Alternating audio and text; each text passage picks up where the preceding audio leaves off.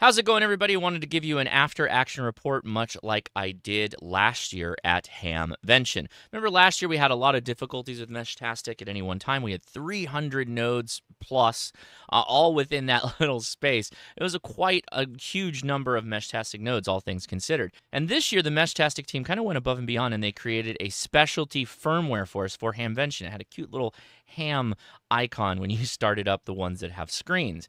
And I got to say, it worked, from my point of view, flawlessly. I had no issues whatsoever in both receiving all the signals of all the different nodes, as well as sending messages, chatting with people. In fact, one time I was sitting in front of Jason, Ham Radio 2.0's trailer, and I was just sending messages as fast as I could to see if I could bog down the network.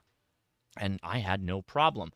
I will mention, though, that there was some folks that did have a bit of a problem. At least this is my opinion. I don't know if this is true or not, but client mute. I highly recommend when you're in a congested environment to set your device to client mute, particularly if you have one of these Seed T1000s or like that Muzi works with the small antenna. If you have something that doesn't have like a really efficient antenna, and obviously if you're not at a higher vantage point, you probably just want to be in client mute. What that means is your device is not going to be taking in messages over Meshtastic and then retransmitting them. It's just going to capture them, save them locally, and then that's it.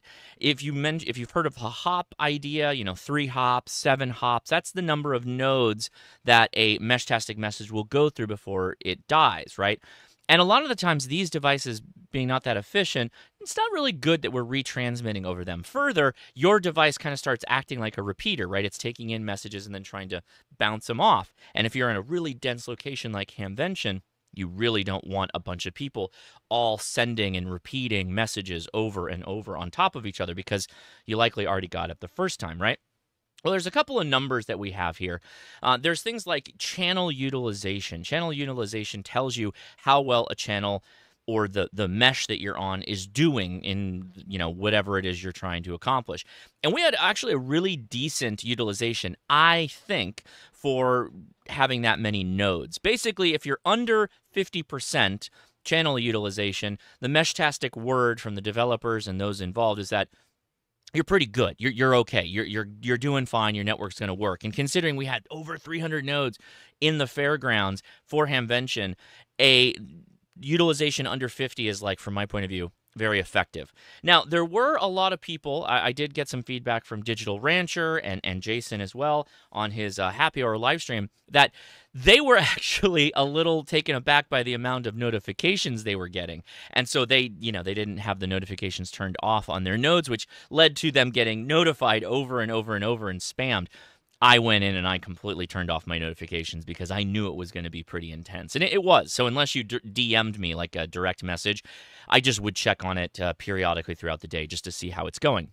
A comment that Digital Rancher actually made was that he was getting a number of nodes that would fall off the network and then come back on. And he was getting a notification that said, new node found, or established a new connection with a node on the network. Now, I don't know why that is. I don't know if that's a feature. I don't know if that's a bug. From my point of view, I didn't see those because I had the notifications off. I'll pass that along to the Meshtastic team, or maybe they'll watch this. All in all, it worked just fine for me. Now, something that was pretty cool is this little mesh device right here from Seed Studio, the T1000s. They were actually selling those at Hamvention for about $50, which is a really good deal on a fun little node that's about the size of a credit card. And they were actually flashing it at the show with the Hamvention firmware. And so we got a number of people on the air for Meshtastic the first time that weekend, and it worked out really well for them as well. Spec 5 was there. They were selling nodes, and they too were flashing it for Hamvention. So we had a ton of newbies on the air with Meshtastic, and it worked really well. We were able to coordinate some of the Troll Pub logistics, reminding people that it was going to start at 5 p.m. on Saturday and to head down to the Troll Pub. That channel for swaps, that was really useful as well. We saw a number of people that were exchanging information like, I'm looking for this, and somebody say, hey, I found it. Go check it out. It's at, swap location, blah, blah, blah. And then they went off and they were able to get cool deals on radio. So it was really effective for those that maybe didn't want to take a lot of time to pour through the swap meets area to have somebody just on the lookout for whatever it was somebody was looking to buy. Now, something fun that happened on my way home, I reflashed my node back over to long fast, just a traditional Meshtastic firmware, and I kind of left it on when I was flying from the fairgrounds or from Cincinnati to Minneapolis. And then from Minneapolis, I had it on flying to LAX. And I actually had a couple of conversations with people. In fact, I was beaconing out my flight number, and there was a Discord group, the Minnesota Mesh group. Yeah, there's a group. I'll drop a link in the video description to their Discord out of Minneapolis, and they're mesh enthusiasts. And they actually picked up my beacons. They saw my flight number. They found my flight on ADS-B, and they took pictures of my plane flying along. And I actually had a bit of a conversation with some of the folks there.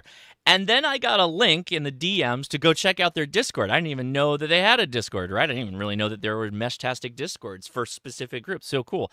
And I ended up hopping over there, and I was able to chat with them briefly and show some pictures. And they sent pictures of the messages and that I was able to get out. And over the course of my flight from Minneapolis to LAX, you can see that I actually had a whole ton of nodes pop up, and I was able to communicate with some people.